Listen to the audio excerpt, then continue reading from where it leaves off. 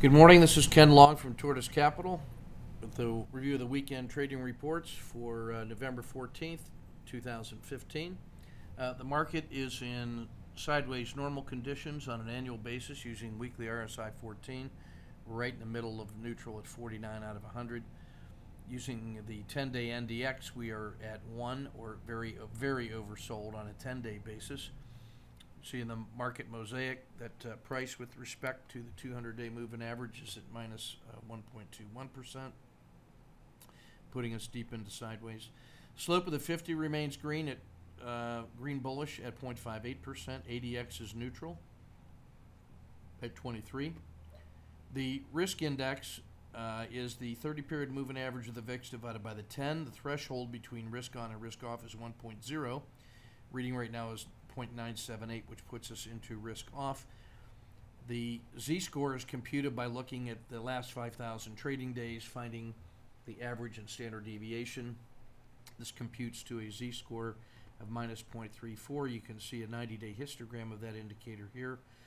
We have just tipped into the red. That's a warning sign for increasing volatility ahead and favors shorter-term trading time frames like day trading or short-term swings, and it advises us to respect our stops and be ready for a market that can go sharply in either direction.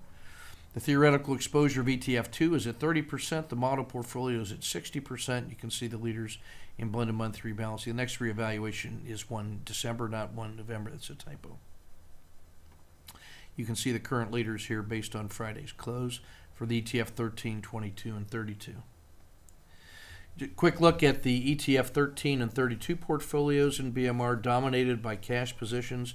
These are symbols that are under their 4-month moving average. Technology and U.S. large caps and treasuries at the top. In the ETF Max, being dominated here once more by some of the commodities, but also the volatility products, and you're seeing some interest income ETFs as well.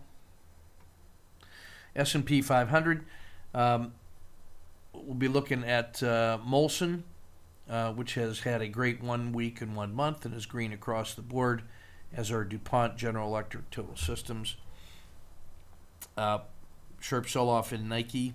We'll be looking for either a rebound or a continued sell-off, so we're likely to get some volatility in either direction. Puts it in a critical state. That's why we like it. Market health check. You can see that we've pulled back from the from this recent swing high, which was a test of the previous swing high at 212. We've pulled back just underneath the 200-period moving average. We're at the Bollinger Band mean or slightly below. River is still sloping up, but the 10-period regression line is down. The 30-period is up. And you can see that the jaws of percent price oscillator have opened to the downside, warning us about more danger to come. In my view, this support level here at about 202 is crucial. The edge of the river at 201 is where I really need to see support so that we can see this as a pullback after the first strong leg up. Failure at the edge of the river, though, opens us up to moves down to 199, 196, and 190 to retest the previous swing low. So we're in a critical state. This should make it interesting first couple days of next week. World market model, according to ETF2, 3 out of 10 are on buy signals, and so that puts us, should read 30 and 70%, sorry. S&P at 60 is stronger than the globals at 52. U.S. technology at 64, then U.S. large caps at 60, then small caps and mid caps inside the U.S. Two strongest sectors, S&P 500 and the NASDAQ 100. Two weakest, Latin America and Asia less Japan. World market model, everything in the U.S. is above average with the exception of the mid caps across the board. China, South Korea, Vietnam above average, and Asia otherwise below average or well below average. Japan is above average. U.S. real estate, corporate bonds, and treasuries holding above average.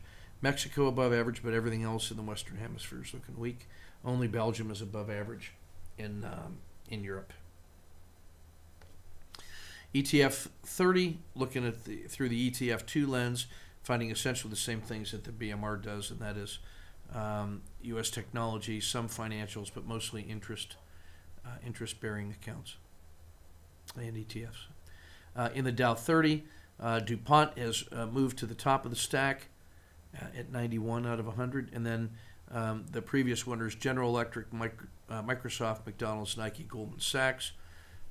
In the bottom stack here, Caterpillar showing yellow and red, shows some signs maybe coming off the bottom. IBM and Walmart still lagging.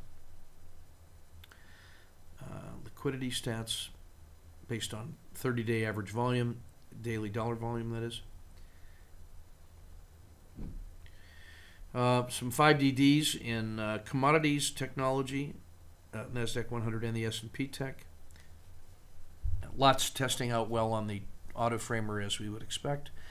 Notice that the bulls have relinquished the lead to the bears, who have now crossed the zero line here at the of ADX, and now the bears are in charge.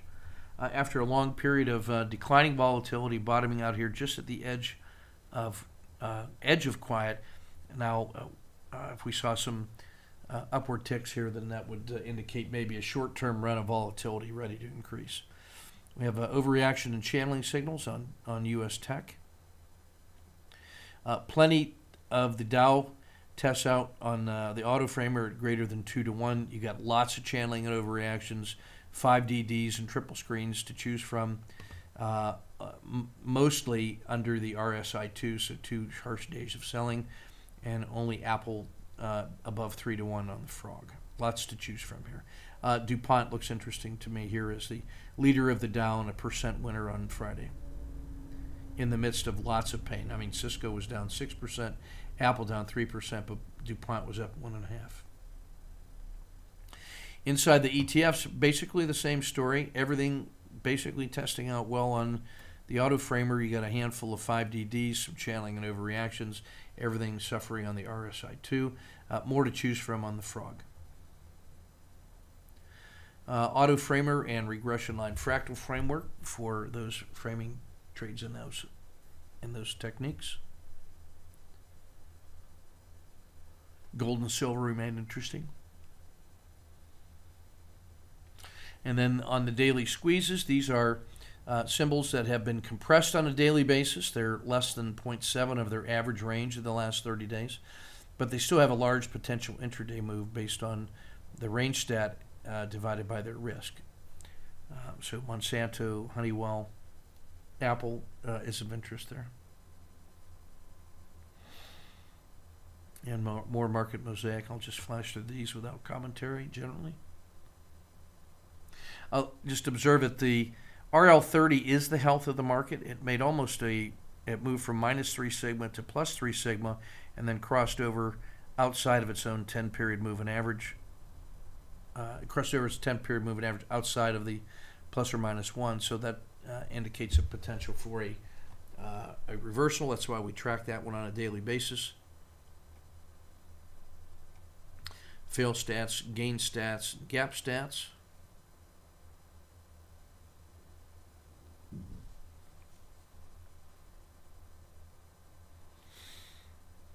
How sharp that sell-off has been.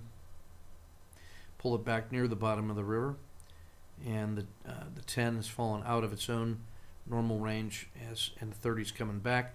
But longer term, there's some healing still going on. As you can see, the 90 has followed this generally upturning motion. The only concern here is the rolling over of the Bollinger Band River.